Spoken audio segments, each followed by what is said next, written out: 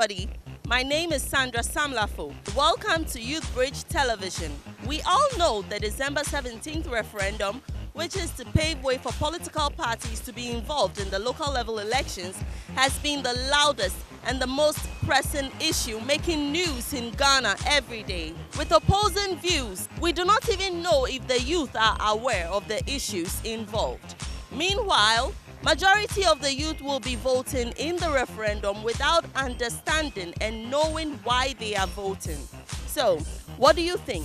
My concern about this whole referendum is about the fact that various political parties here in Ghana have come out to state different positions on this particular referendum. And so here lies my question. Are these people going to vote based on party lines? So even if they are going to vote on party lines, looking at how polarized our system is, my issue or my concern has to do with the quality of their choice. Because if the person is going to vote a yes or a no and doesn't understand what the yes or no is, doesn't know the issues, what's the reasoning behind even voting? Am I going to just vote because my party says I should vote no or yes? All right, so we will find out for ourselves. What is a referendum, madam? I know it's a vote for us to vote about something. To be honest, ministry found. I've not heard anything about that. Referendum means that any pass mean can be brain found. A referendum. I know a referendum is like a yes or no vote.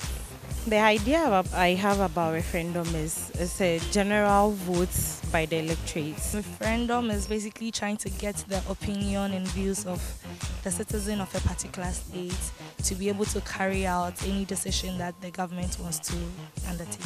It seeks to give the people the opportunity to vote on issues, to determine whether they want something or not. Have you heard anything about the upcoming referendum?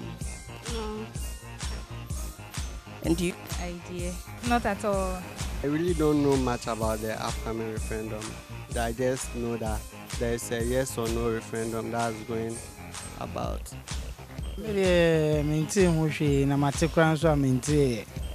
Not at all. Tell me, will you vote? No. Actually, I don't have a voter ID. I'm not voting. Why? Well, like I said, I have little knowledge about it, and I don't really know those who are contesting and all that. So I don't know who I'll be voting for or which. Nah. My imagine say 2020 cry. I mean 12. Until now, the 17th of next month. They've not educated into detail what the referendum is about or what they are going to do. We just heard there is a yes or no referendum going around. We have come to the end of this interaction in determining the extent to which the youth understand what the referendum is all about.